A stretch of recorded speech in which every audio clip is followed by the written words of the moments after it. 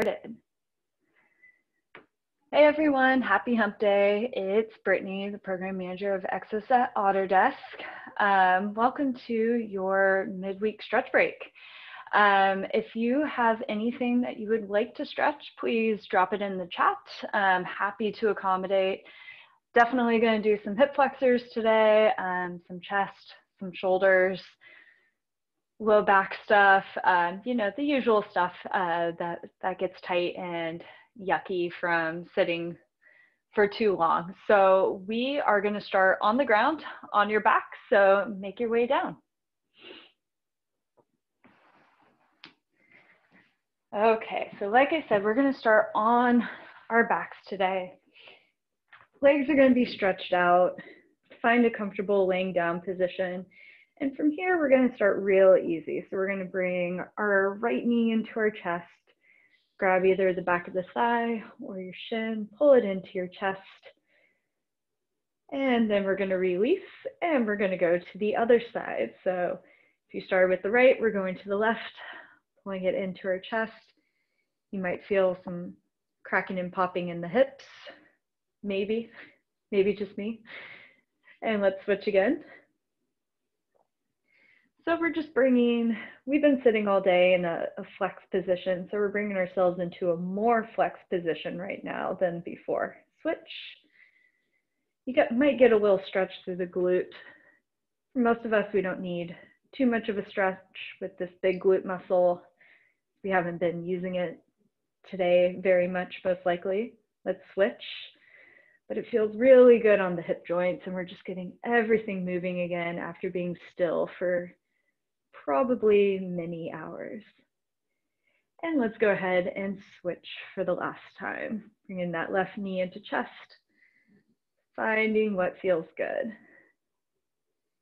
And release. Okay, something similar, but a little bit different.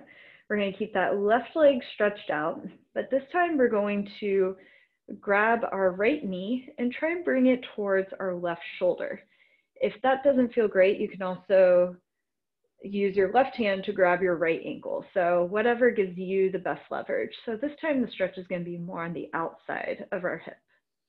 And let's go ahead and switch, extending the right leg, bringing left knee to opposite shoulder, maybe grabbing onto the left ankle as well. Nice, and switch. Being gentle with yourself, of course. We're not just yanking on our body, trying to will it into position. That's not going to help any. Should feel good. And go ahead and switch. Might be a little uncomfortable getting things moving again after not moving for too long, but should never be painful. No sharp shooting, stabbing pain. You shouldn't be making the pain face. Should be able to settle into it. And let's go ahead and do one more on each side. So go ahead and release that leg. Bringing the knee across, maybe grabbing the ankle as well. Breathe. And switch for the last time, releasing that right leg to the ground, left knee comes to chest, and then across. Good, breathe into this last side, and relax. Nicely done. Let's give the lower body a little bit of a break, and we're gonna roll onto our side. So making our way onto our side, we're gonna do, as promised, a chest opener. We're also opening up our back, working on the shoulders a little bit as well. So this is called the 90-90 with arm sweep. So your knees are going to be in line with your hips. Your ankles are going to be in line with your knees. I find most people, their knees aren't bent enough. They're down here. You want to bring those knees up. So they're making a 90-degree angle with your hips. Arms are going to be straight out in front of you, like you're making alligator arms. You can hold your head up, you can rest it on the ground, or you can find a yoga block or pillow, whatever feels the most comfortable. So keeping our hips completely still, keeping our bottom arm on the ground, I want you to think like a windshield wiper. So you're moving your top arm in the same direction as a windshield wiper would go. So keeping those fingers an inch above the ground, maybe touching the ground if you can. You're going to reach above your head, keep those fingers on the ground, keep those knees touching. Allow your chest to open up, reach that top shoulder towards the ground behind you, and bringing that top arm as far around as you can until it lifts up off the ground or until you've opened up 180 degrees like a windshield wiper, and then come back the way you came. So that might take you a moment to watch this video and watch me doing this a couple times, but once you get it, it starts to feel really good. So we're keeping that lower body completely immobilized. We're protecting our low back, and we're only moving through the shoulder of that top arm and top shoulder. Keep going at your own pace, breathing into it, hopefully opening up through the back and through the shoulder a little bit more with each repetition. I'm doing my right side first. I'm right-handed. This side is always tighter. Definitely takes 3 or 4 reps to really settle into it. Nice. Make sure you're breathing as you're doing this. The speed doesn't matter too much as long as you're moving with control rather than momentum. You can close your eyes if you'd like, make this really relaxing, or you can keep them open. If you are keeping them open, eyeballs should be following your fingertips as much as possible. And wherever you're at with this one, this is going to be the last repetition. So as soon as you get back to start, we're going to switch sides and go to the other side. All right.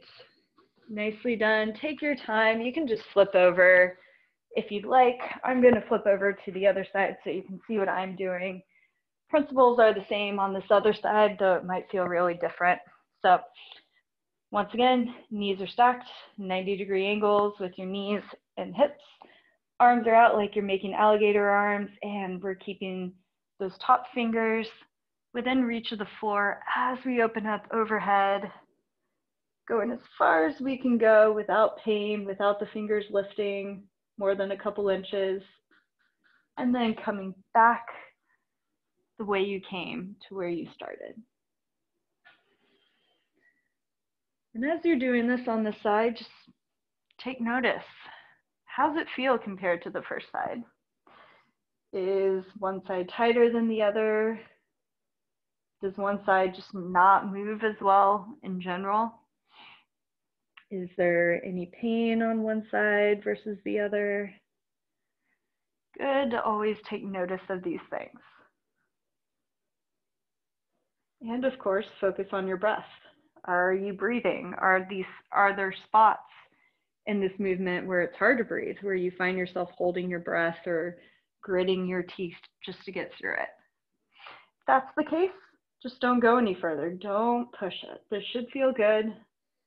Your range of motion will naturally get bigger the more you do this. All right, wherever you're at, let's do one more full repetition.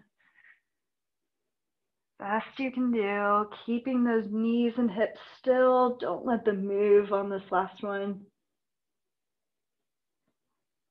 And then once you get back to center, go ahead and relax. Nicely done, everyone. Okay, go ahead and make your way onto hands and knees.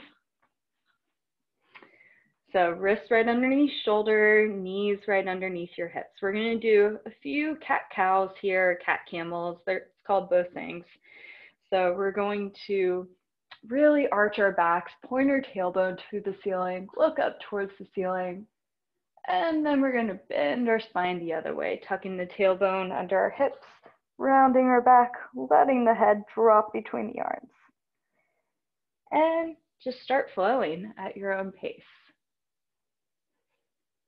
Now in yoga, there's very specific ways to breathe with this movement, but for our purposes today, I just want you to keep breathing. Don't overthink it. Just make sure you're not holding your breath at any point. That exhale is where we're going to get a lot of our relaxation, where we're going to release tension from our body. So focus on that, the deep inhales, the deep exhales, and just how good it feels.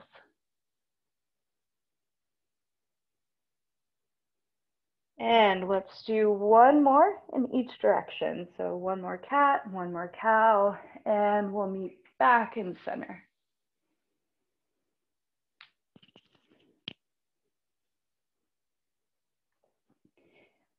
Nicely done. All right, we are back in center now. So one last stretch for the day. We'll do this on each side. This is the Bretzel. If you've been going to Jazzy stretch breaks, she's been doing this a lot. I love this one. I'm terrible at it, so that means we need to do it more, right? So you're going to be laying on your side. Top knee is going to go on the ground. You're going to use your bottom arm to just anchor your top knee in place. From here, you're going to take your top hand and you're going to reach for your bottom foot or ankle. And then from here, inhale to prepare. And on the exhale, try and bring that top shoulder to the ground. Look over your top shoulder and then pull on that bottom leg. A lot going on here. Take a couple breaths. You should be able to breathe.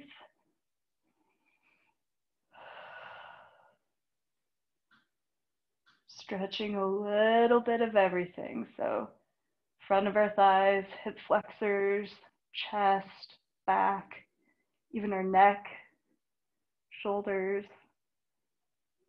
And let's go ahead and relax. Come back to start. Little relief here. We're going to do one more on the side. Inhale to prepare. And on the exhale, we stretch. Keep that chin tucked. Should be able to breathe. Keep pulling on that bottom leg. Relax into it with each exhale.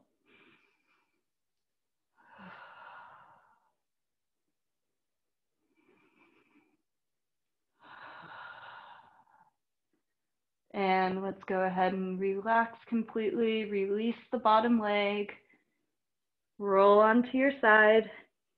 And let's switch sides. Once again, get to the other side, however you'd like. Last stretch of the day, doing the Bretzel on this side. So once again, top knee goes on the floor. Use bottom arm to anchor that top knee. Grab the bottom ankle or foot with that top hand. We're going to inhale to prepare. On the exhale, we twist. Pull on that bottom leg, get that hip flexor stretch. Look over that top shoulder. Focus on your exhales.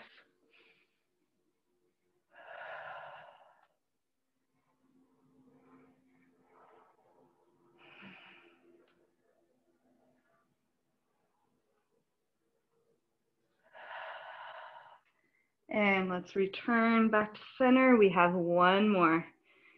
Once again, inhale to prepare, get a good grip, and on that exhale, pull on that bottom leg, bring that top shoulder to the ground, try and relax the head as much as you can, and breathe.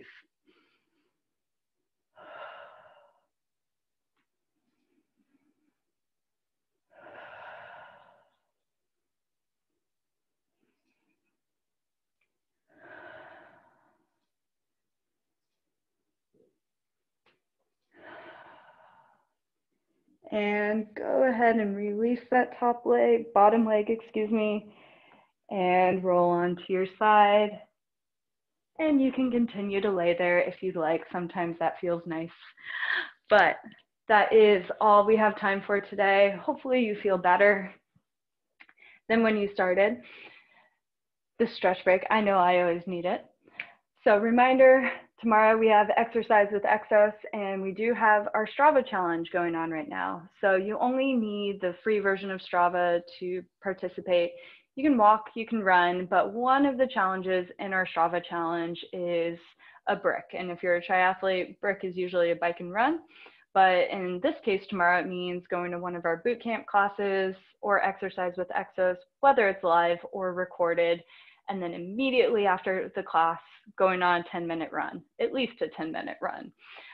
Embrace those Jello legs. It's only going to make you stronger. So we hope you have fun with it and that you can join us tomorrow. We also have stretch break at 11 and 2:30 with Luis. So we'll see you all then.